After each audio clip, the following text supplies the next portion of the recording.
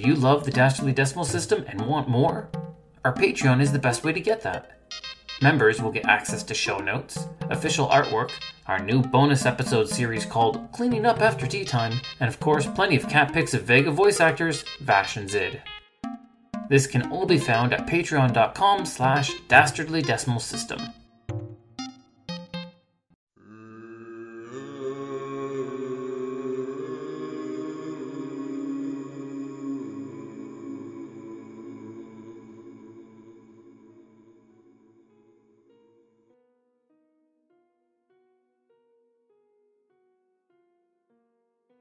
Stoke a fire hot enough, and you will never run out of things to burn. Xenagos, the Reveler. Welcome, humble adventurers, to my realm of knowledge and mystery. Here, in my cursed library, are endless tomes and scrolls on the darkest and evilest foes in all the realms. Be they from Dungeons and Dragons, Pathfinder, the many worlds of darkness, or any realm in between. Welcome to the Dastardly Decimal System. I'm your caretaker of the corrupt, the librarian, Castor Cain. Evil gods exist in almost every realm. They are malicious creatures that stare down upon us from above. They are to be feared and not to be toyed with. Yet, in my experience, they are not the most dangerous. Those without remorse, who view the world and its rules as little more than a farce, they are the foes without limits. They are the ones we should truly fear. Grab a seat because the tea is ready. I have brewed Satyr Tea. It's a blend of black tea, raspberry leaves, and a handful of other berries. It's the type of tea that allows you to revel in its rich flavor and just enjoy it with all of your senses. This will go well as we talk about the satyr known as Xenagos, the God of Revels.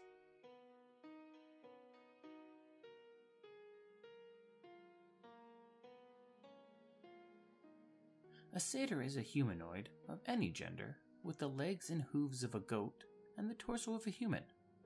They have horns atop their head and are a nimble folk with a charismatic flair.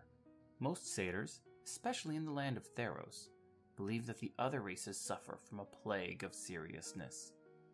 Philosophers had little other point than to be mocked. Warriors were simply there to be teased. And city builders were ripe for ridicule. To a satyr, life was meant to be lived and experienced. It was meant to be enjoyed by all of the senses. Satyrs saw the world and everything in it as a to-do checklist, begging to be completed. Many saw the satyrs as impish, benevolent beings with playful souls who did little but party. In truth, some were mischievous, malevolent hedonists that engaged in violent revelries. Some decadent events went as far as to enslave wayward humans towards dangerous, hedonistic cults. These satyrs were led by a malicious ruler known as Xenagos, the King Stranger.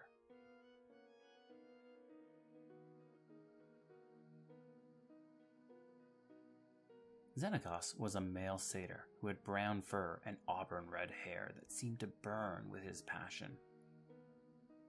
His body was covered in red markings akin to war paint. He wielded a spear with a lyre-shaped carved just behind the tip. Xenagos, however, was a man devoid of emotions. He did not feel like others did. Where others felt joy, he felt nothing. Where others felt rage, he felt nothing. Where others felt compassion, he felt emptiness. He was incapable of emotions. He knew how to fake an emotion, of course, but not how to truly feel it. This lack of emotion opened his mind. He thought himself an outsider, and he saw the world differently. He saw the world and the gods as a farce. To him, it was all a game, and one he had no interest in playing.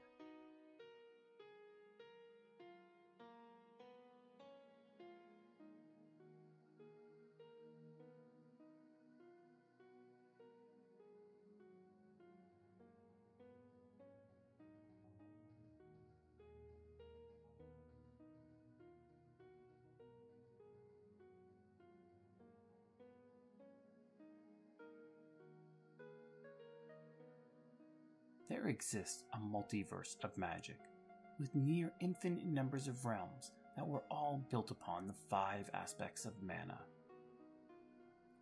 Each of these different worlds were referred to as planes. Some planes were technological empires, built on magic and science. Others were forest-filled worlds with rampaging kaiju. Some had mechanical ants that traversed the land, while others were entirely made up of one gigantic city. Each world was vastly different from the one beside it, but sadly, there was no way to travel between these worlds. However, there were those blessed with the mystical power known as the Spark. These mystics had the ability to break the rules of the multiverse and travel from plane to plane, visiting new worlds whenever they so chose. They were known as planeswalkers. Xenagos was a planeswalker from the plane of Theros. Theros was a Bronze Age plane that housed myth and monsters. It was a world of 3 layers. In the middle was the land of the living mortals, where heroes and monsters resided. The lower layer was the underworld, home to all the souls that had passed on. Hovering above was the mystical starry sky known as the Nyx, the heaven home to the gods. In most worlds, the populace stares up at the sky and wonders if the gods are real. In Theros, there is no doubt. The Nyx is a mystical starry sky that connects to the dreams of every soul. It is the realm of the gods. When a deity manifests, it is seen in the skies above. When 2 gods dance or duel, it is seen in the stars above. And when a god wants its will known, the stars dance and the populace is reached via their dreams. There is no doubt of the gods' existence, because sometimes they even walk among us. They don't rely on faith, because the gods make themselves known. In the history of Theros, the gods were the mighty beings who saved the humans from the vast, world-shattering monsters and titans. And in return, the humans worshipped them and praised them, knowing that without the gods, the humans could not exist. Xenagos, however, operated on a slightly different belief.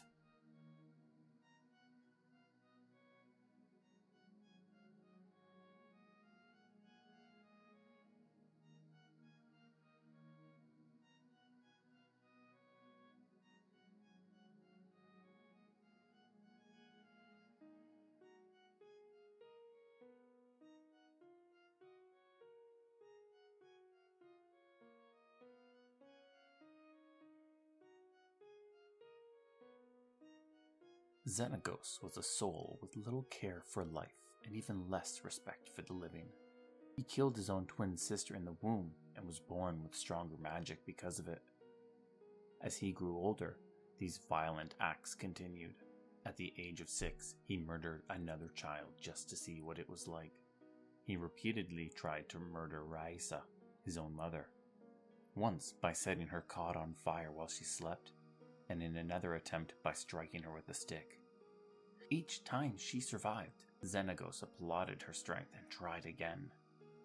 Her tenacity amused him. His violent attitude meant time and time again they were shunned and exiled from the big cities and even the small satyr villages.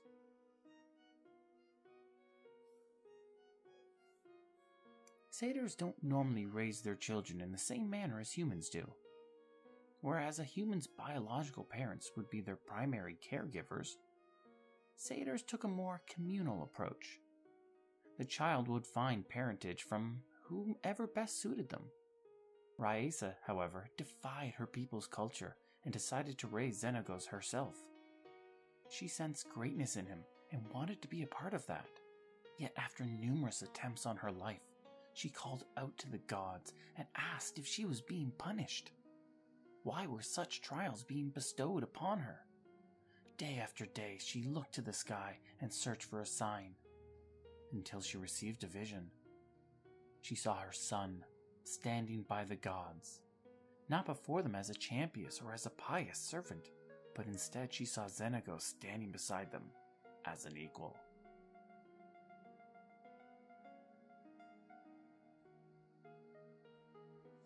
Like the rest of his kind, Xenagos lived the life of a hedonist, reveling in a carefree life of pleasure without inhibitions.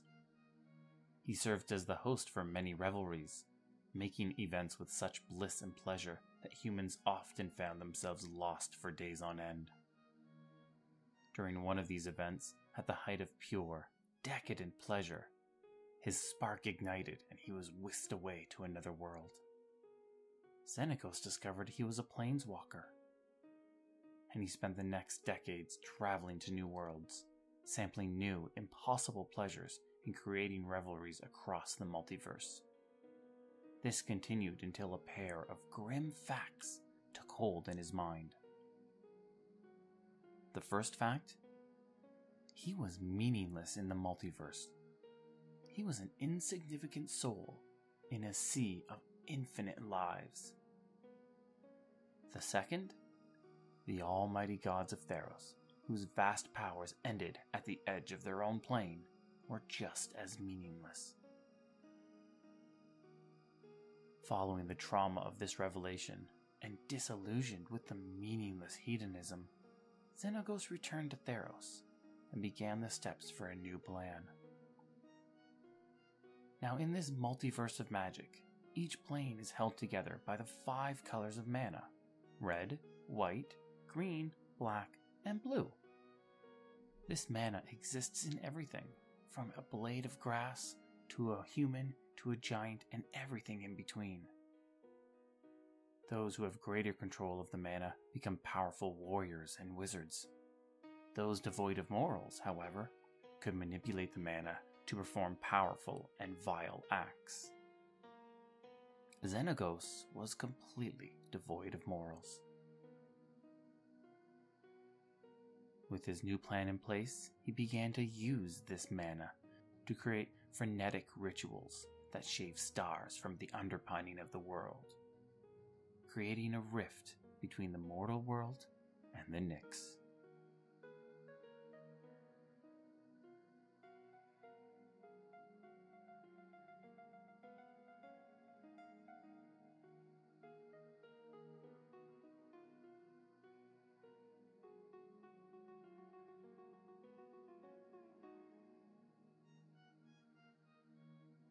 Xenagos returned to Skola Valley and resumed his revelries.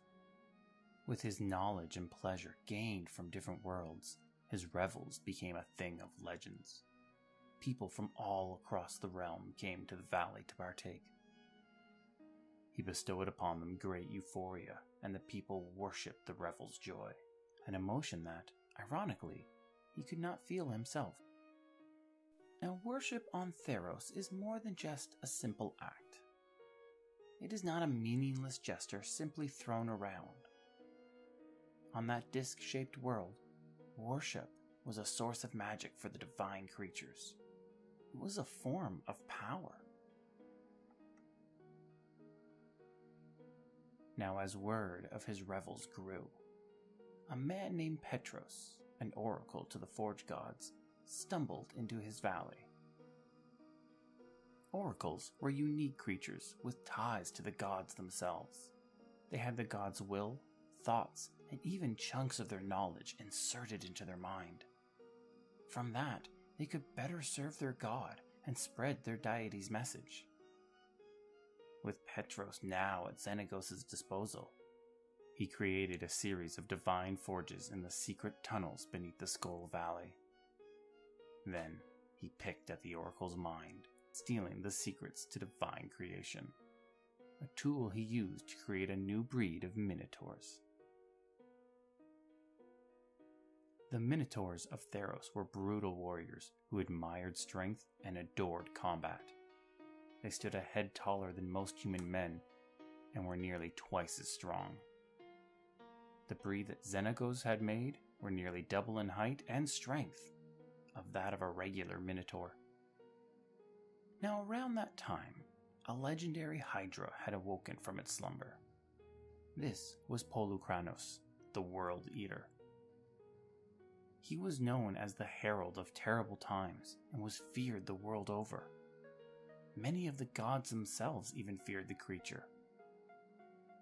Only one weapon was known to be able to slay the Hydra, the Godsend, and that weapon currently resided in the hands of another planeswalker, a warrior woman named Elspeth Tyrell.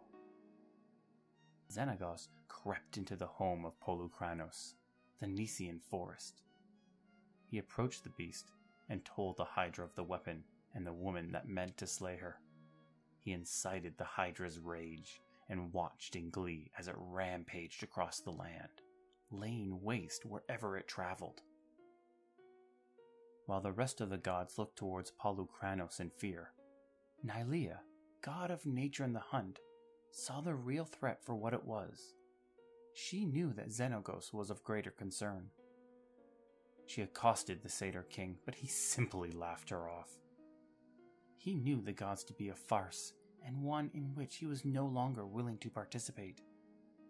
Furious at the destruction that Xenagos had caused, she shot an arrow into his chest. But again, Xenagos did not fear her. He knew the two most important rules that existed for her divine kind. No god could slay another god, and no god could slay a mortal by their own hand. Even as the arrowhead remained lodged in his chest, a sign Xenagos took as his superiority over the goddess, it could not kill him. Furious at his arrogance, Nylea removed her protection on his valley. Trees faded from existence, grass turned brown, and the plants withered. She diverted the stream away with a wall of vines and ordered away all the animals. Even the earthworms fled from the sickly ground. In a matter of minutes, she had turned his valley into a wasteland. Yet as she departed, Nylea still feared the satyr. Somehow, his magic and his revels were beyond her god sight. As Polukranos caused great devastation across Theros, the gods began to fight amongst themselves. Like the squabbling siblings that they were, they blamed each other. Some, like Nylea, wanted to protect the beast, knowing that its actions were not of its own fault, while others wanted to kill it outright. The gods turned on each other as they fought. The sea god turned the waves violent, the forge god set the ground ablaze, the god of storms assaulted the land with hurricanes, and the god of sun pulled his burning orb from the sky and sent it shooting towards Theros. Rufix, the god of horizon and time, watched in horror as the destruction occurred. Seeing no other option, he enacted the silence. Each god was pulled away from the mortal realm and locked in a distant part of the Nyx. Now, each god was unable to affect the mortal realm. They could not intervene. The storms vanished, the seas went still, the flames burnt out, and the sun returned to its normal place in the sky. The mortals were safe from the godly wrath once more. Yet, as they were being pulled away, Nylea screamed in protest. She knew the truth for what it was. The biggest threat to Theros was not the gods. The biggest threat came from a mortal. It came from Xenagos.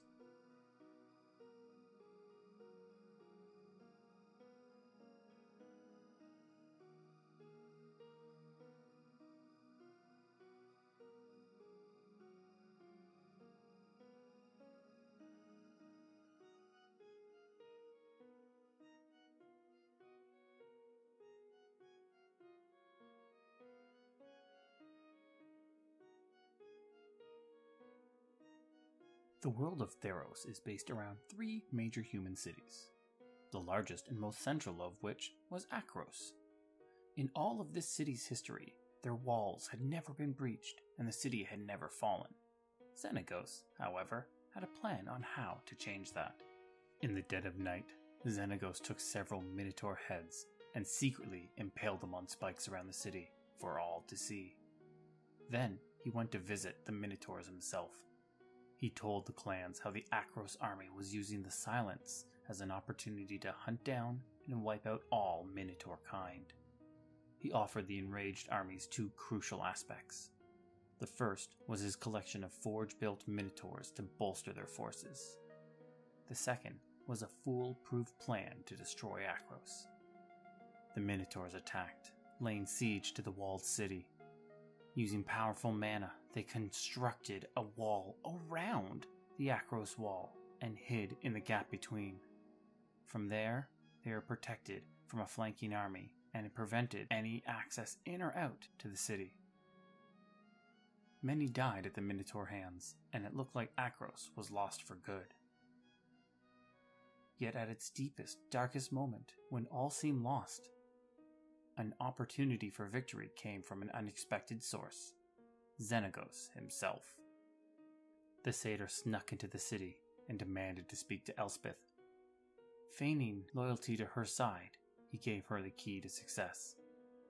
Using the massive underground rivers that ran beneath the city, several strong mages used the mana to bring the water to the surface and wash away the majority of the Minotaur army. The city of Akros cheered and decided to celebrate their victory. Each and every soul partied well into the night, basking in the joy of victory and giving praise and thanks to those that kept them safe. This would be forever known as the Great Revel. And this would be the final ingredient of Xenagos' plan. In his many travels across the multiverse, visiting planes far and wide, Xenagos learned of an act called theogenesis. This was the act of taking people's belief, praise, and worship and converting it into magic and power, and even using it to create life.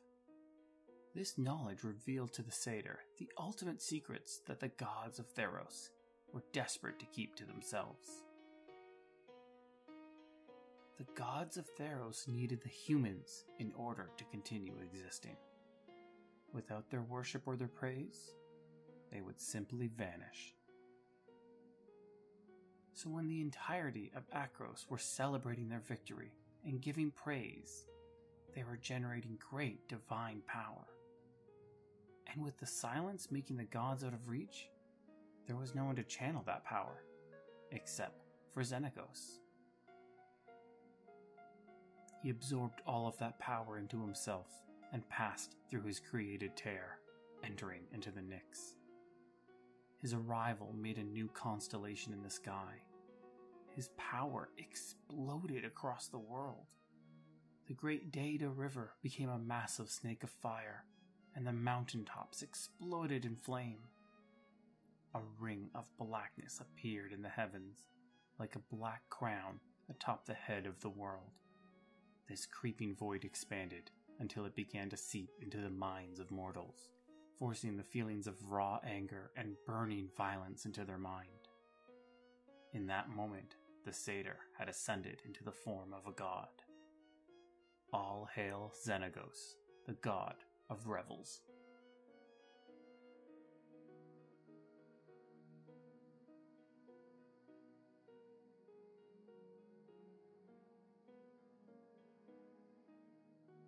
Becoming a god and staying as one are two very different things.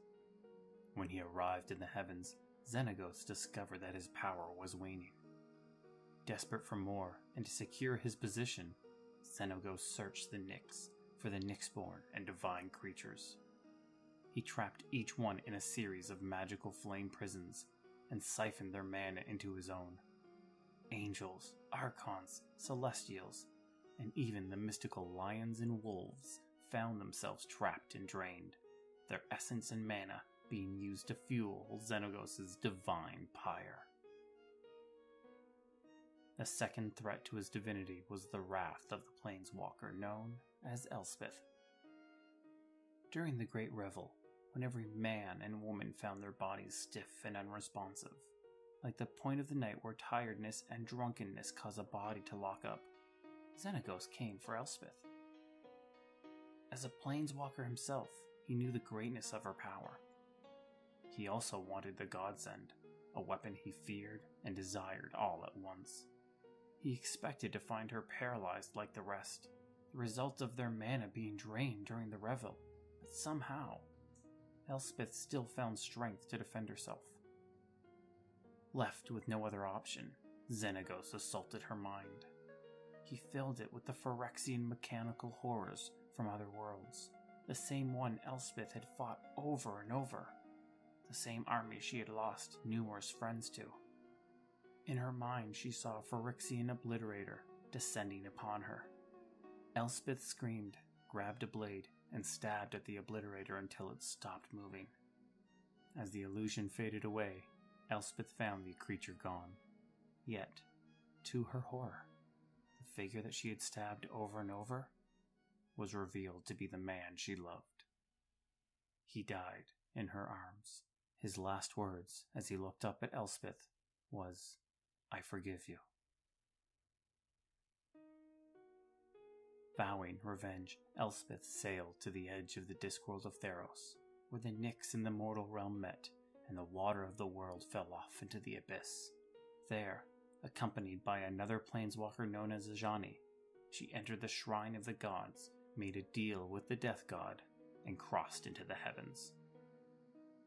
Elspeth traveled the constellation heaven until she found the Satyr.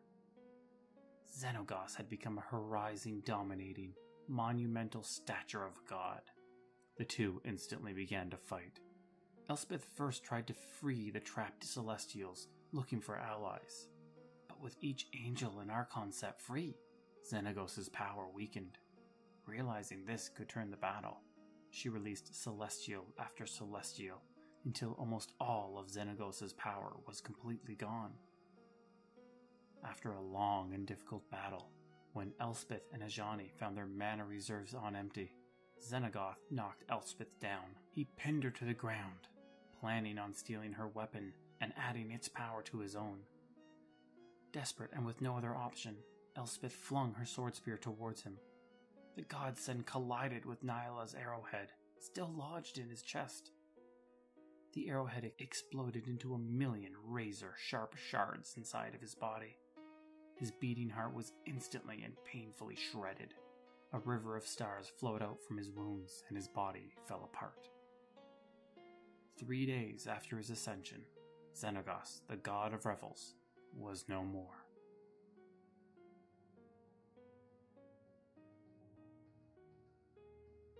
The laws of Theros say that only those who die on the living layer may make the path to the underworld. Those who die in the Nyx simply fade away into nothingness.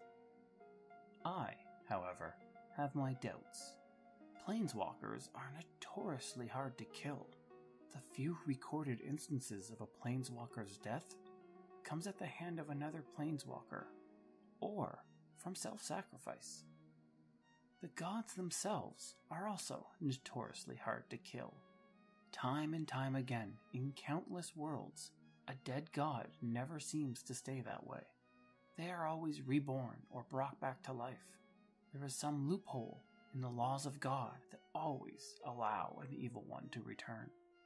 For a god as cunning, ruthless, and destructive as Xenagos, who has the ability to travel to far-off worlds in an instant, I would not be surprised to find him hidden somewhere, planning his revenge. Somewhere, on some distant world, is a party where people are simply enjoying themselves, unaware that the evil satyr, that the gods of Revels, is watching, draining little bits of their mana to replenish his own strength. Remember this at your next party. Oh, well, it seems that our tea has run dry. Join me again in my library for more stories and lore about the darkest villains from the darkest realms. This has been the Dastardly Decimal System, and once again, I am your librarian, Castor Cain.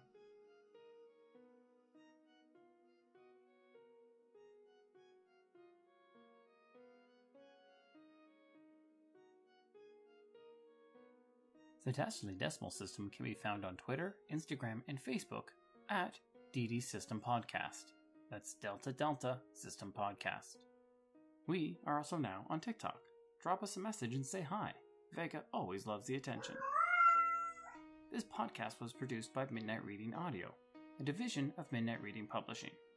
The voice of Castor Cain is Larry Gent. Hi. The voice of Vega the cat was provided by my cats, Vash and Zid. Music was Dark City Soft Piano by Merjad Hossain from Pixabay. Thank you, and have a wonderful, wonderful evening.